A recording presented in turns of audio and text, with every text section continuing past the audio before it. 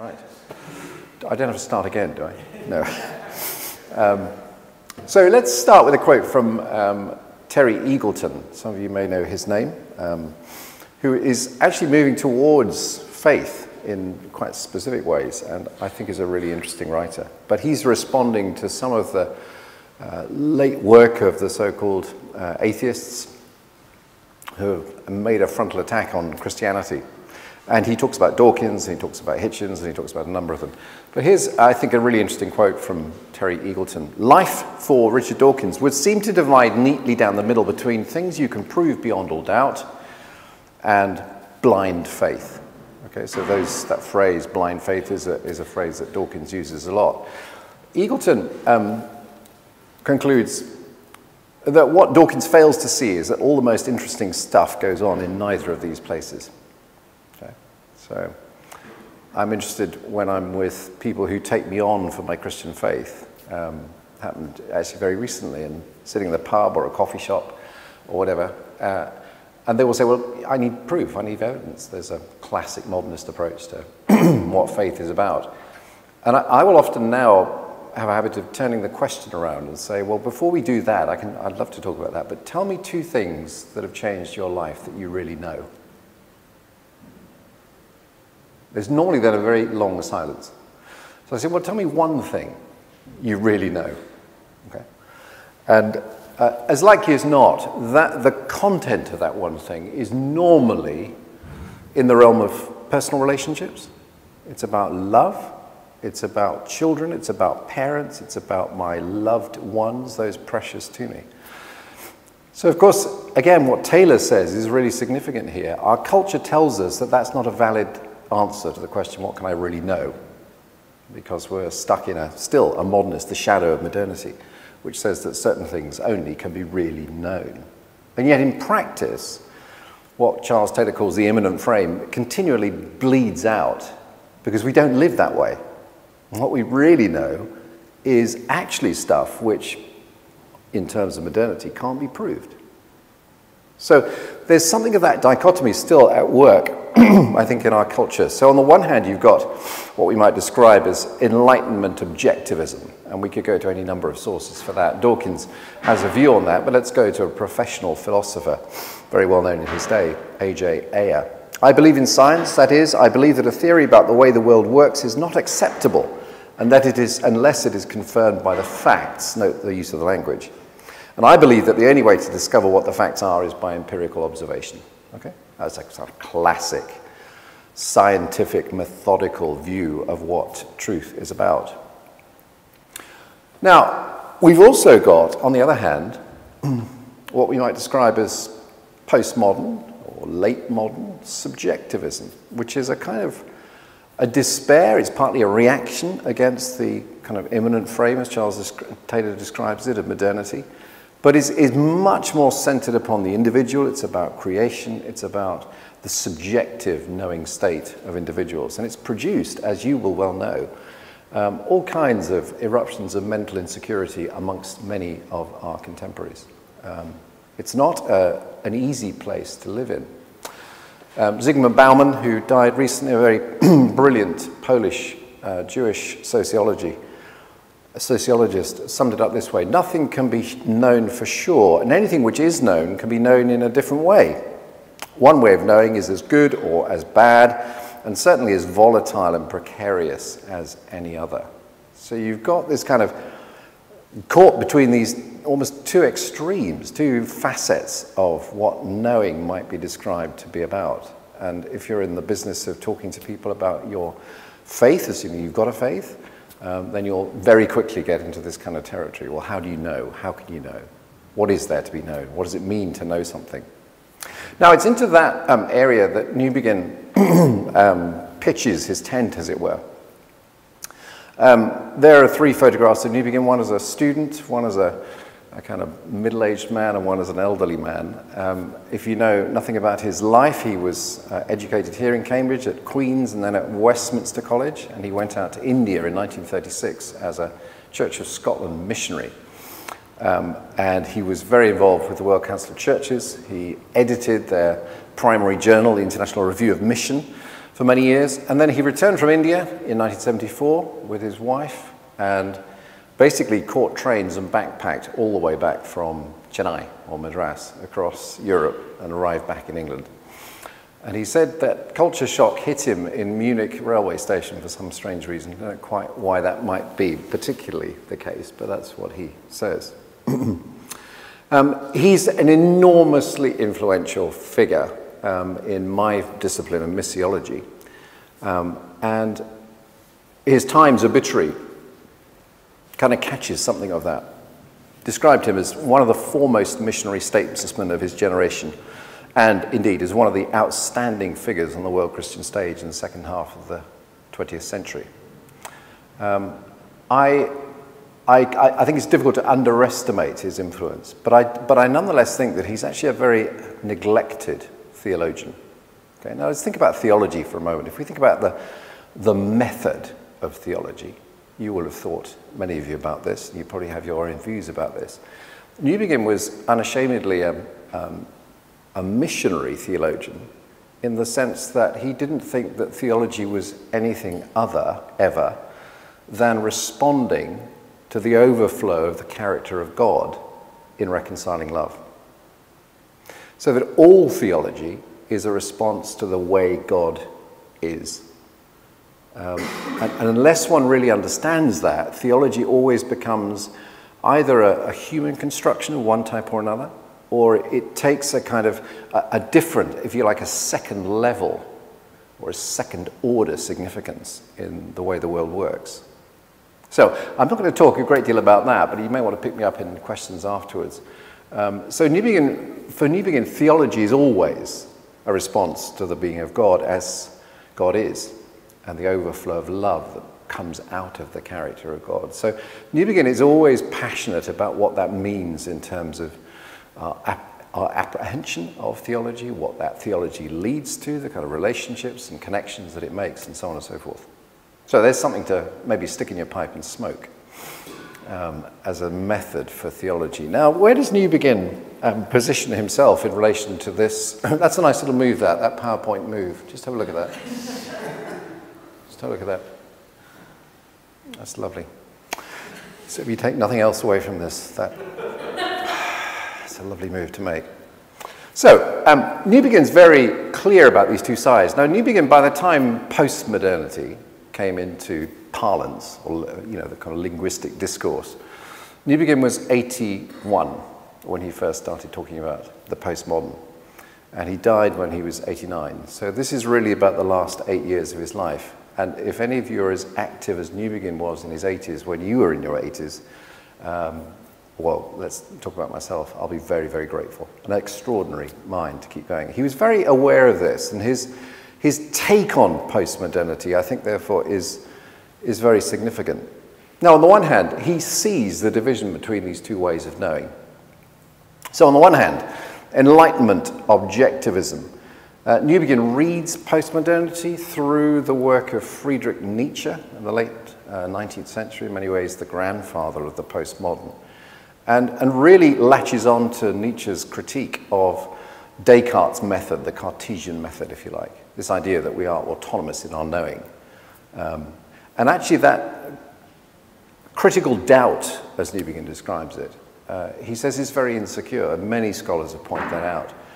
You may have come across works by, for example, Alistair MacIntyre, or indeed Charles Taylor himself, and any number of philosophers, Esther Meek and so on and so forth, who point to the internal insecurity of a method which is about epistemological objectivism, or the limits of that. Newbigin puts it this way: doubt is not an autonomous activity. One can only rationally doubt a statement on the basis of something else which one believes to be true.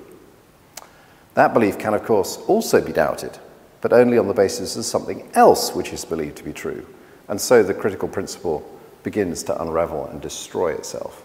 So I talk in terms of a Cartesian spiral that actually doesn't give you security. And certainly in the world of Nietzsche, if you follow the logic of that, it leads to what Nietzsche famously trumpeted as both, well, it's nihilistic. There's nothing you can, there's nothing left to work with.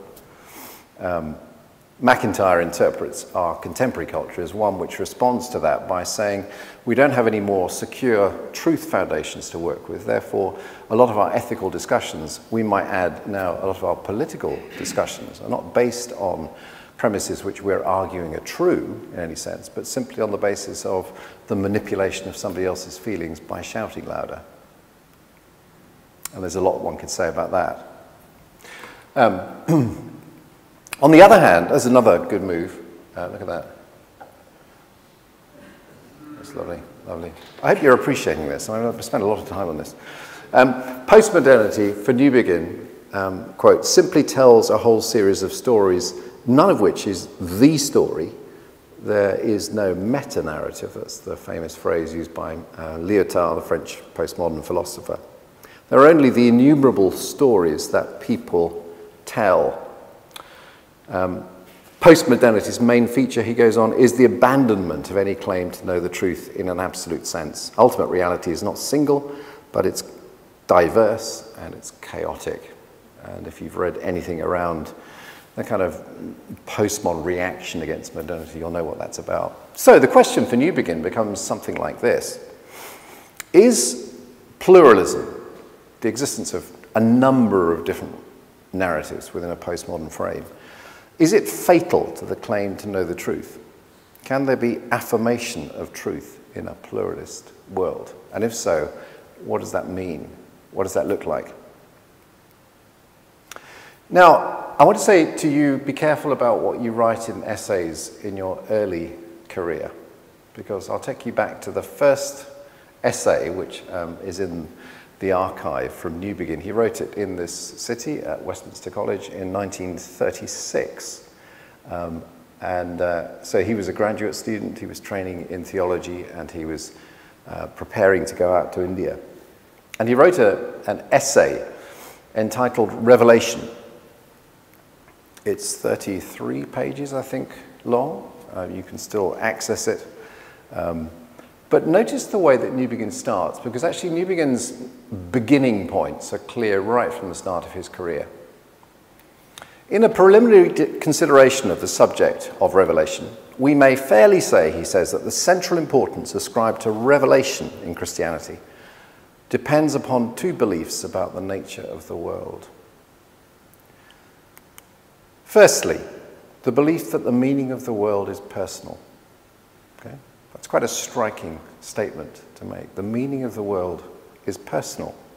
For if the final meaning of the world is less than personal, then it is best understood by those methods of skepticism and experiment which are the requisites of the scientific inquiry, but which would be complete destruction of any personal understanding.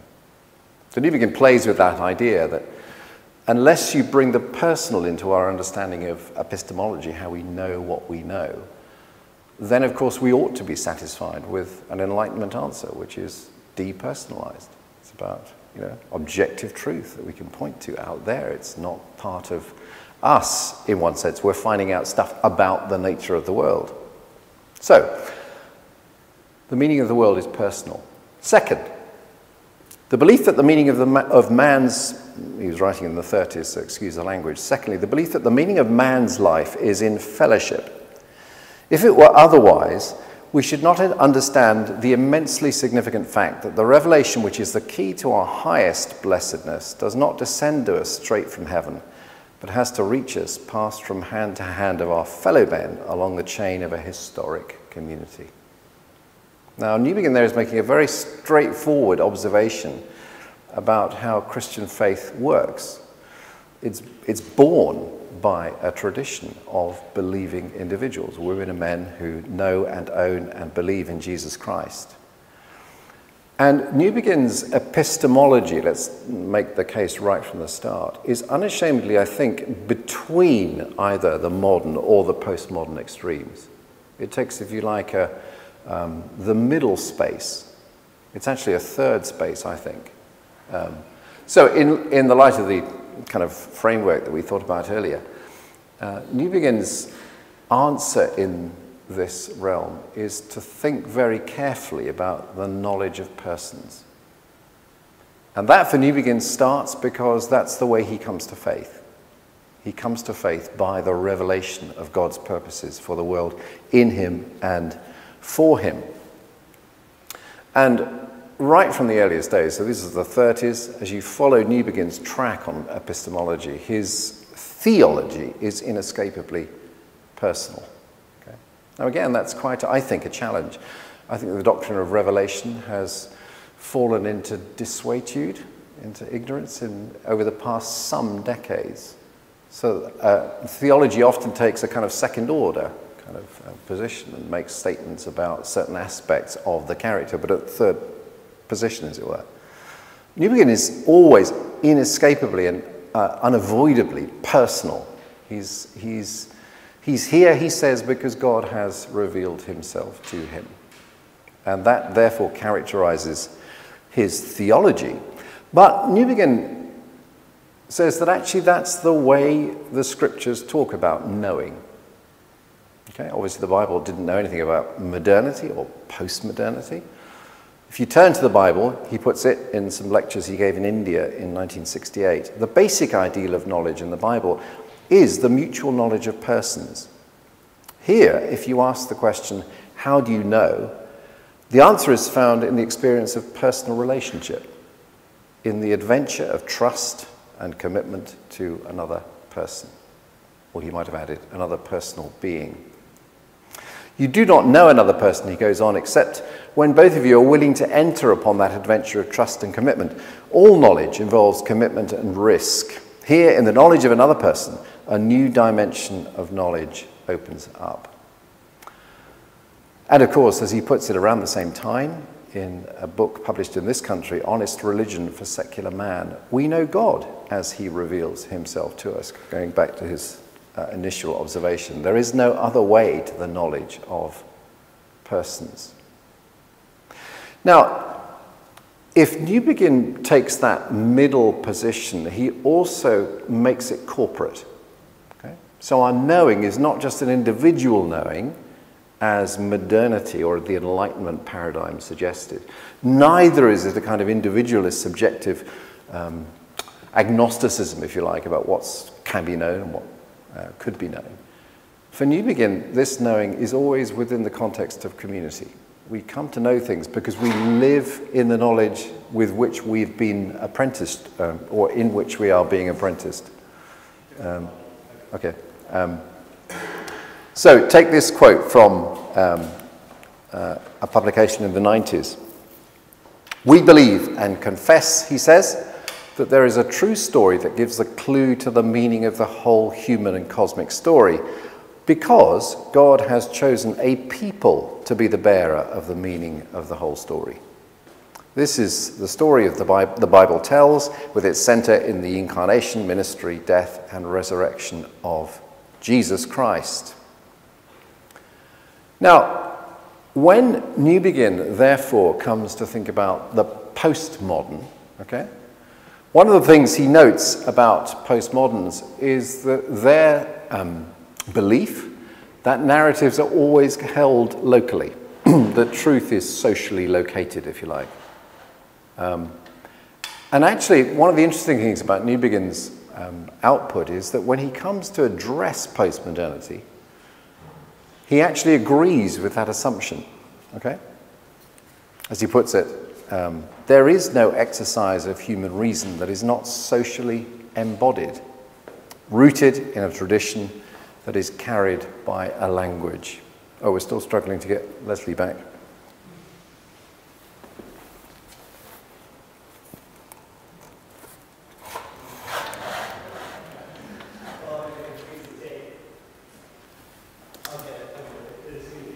Are we back? Okay, yeah. So what, oh, I've gone straight to the end, I think. Yeah, here we go. Carried by a language. Now, my own research on Newbigin was focused in on a particular philosopher that Newbigin used, who gave him the kinds of metaphors and pictures that helped him to develop this case. And that philosopher was Michael Polanyi. Again, put your hand up if you've come across Michael Polanyi.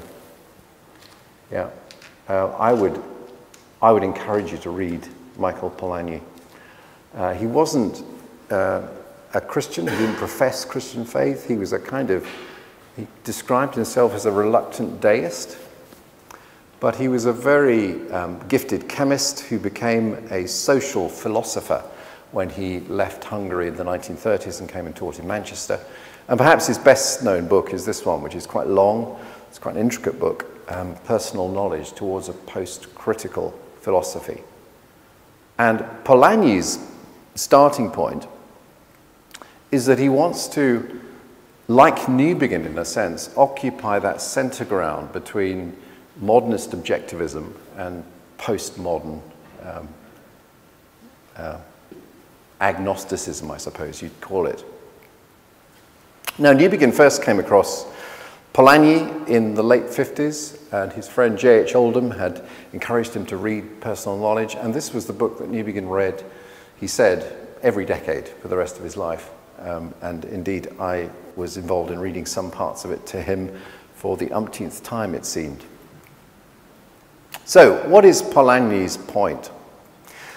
Polanyi's point is that actually knowledge is personal because it involves our intuitive grasp of what the nature of the world is.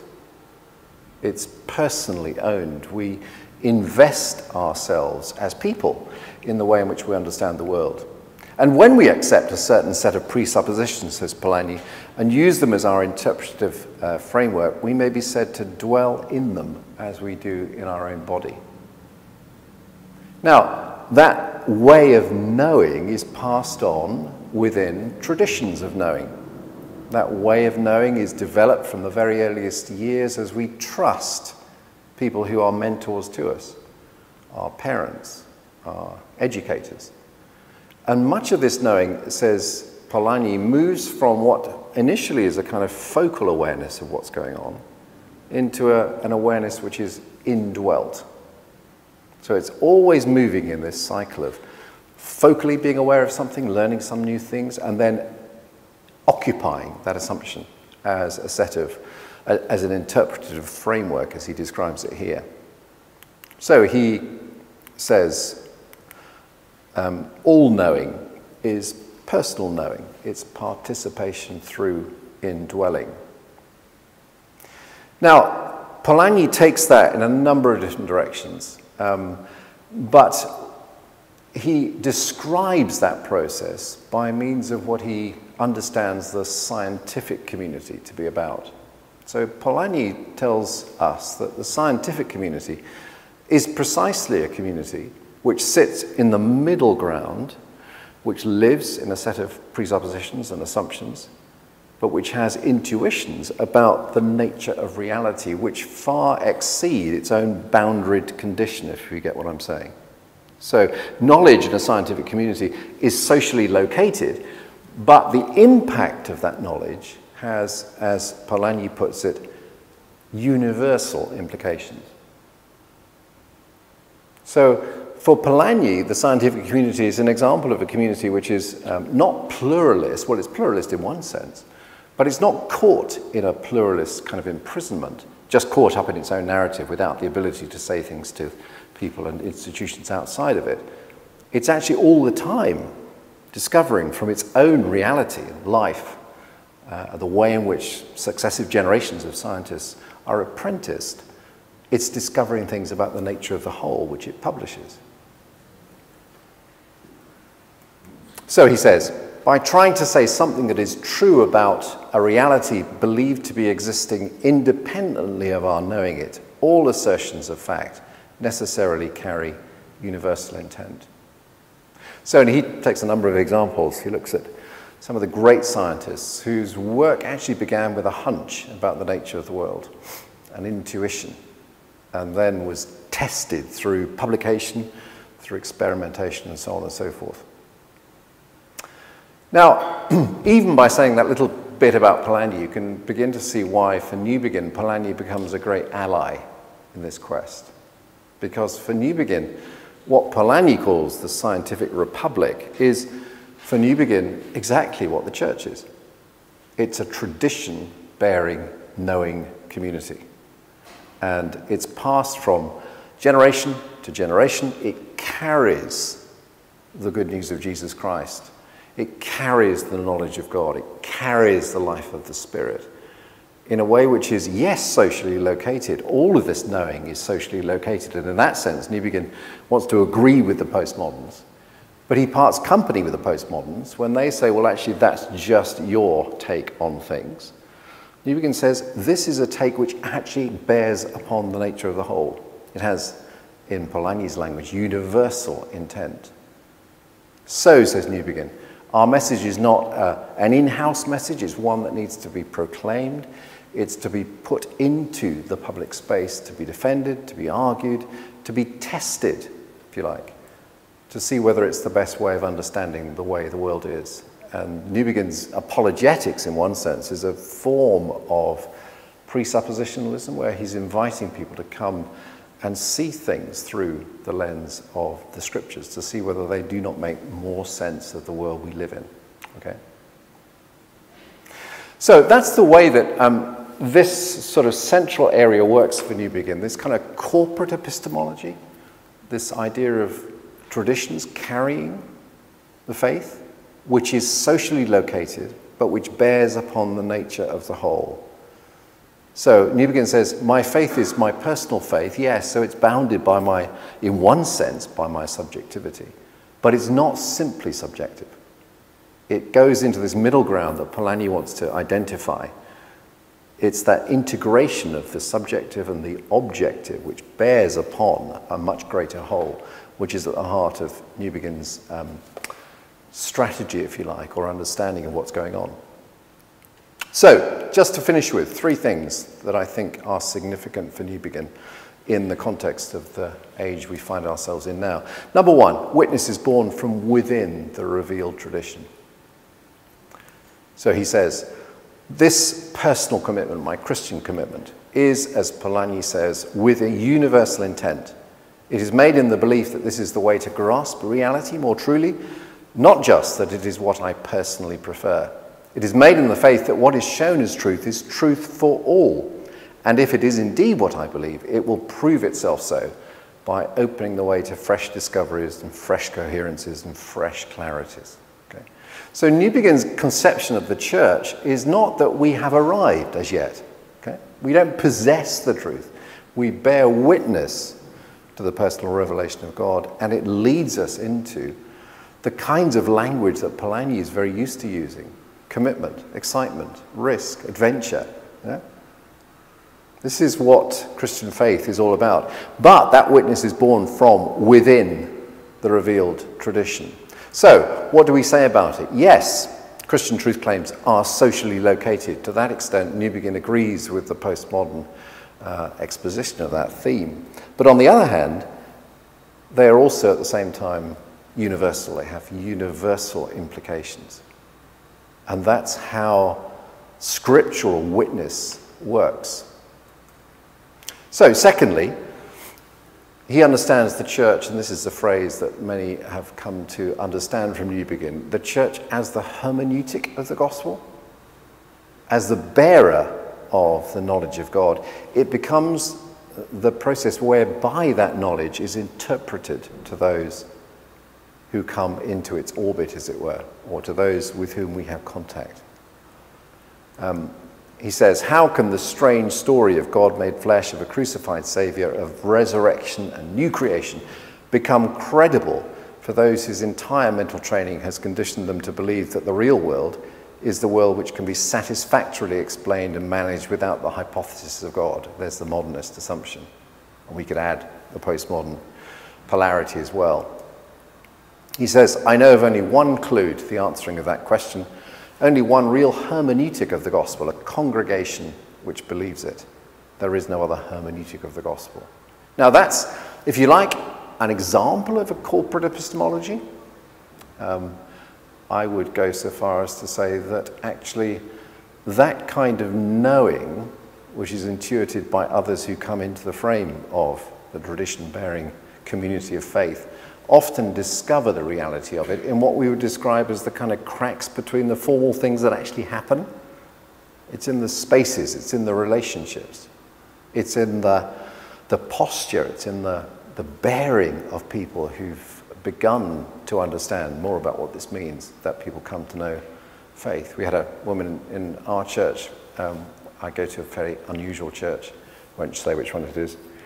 And occasionally we have a kind of, we pass the microphone around. And about a couple of years ago, a woman received the microphone. She said, well, I don't quite know how this has happened, but I think I've discovered God by coming here. Yeah? And it wasn't I could point to this, this, this, and this. It was something about, you'd have to talk about words like hospitality, you'd have to talk about energy within the group, you'd talk about the bearing witness to Jesus Christ of the group. But it wasn't, none of these things she said, that was what really clinched it for me. It was just the sense that this community was interpreting the good news of Jesus Christ in a way that she could understand.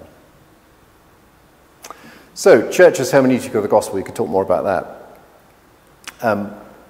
But I also think in terms, and let's return to our theologizing. I think number 3, Newbigin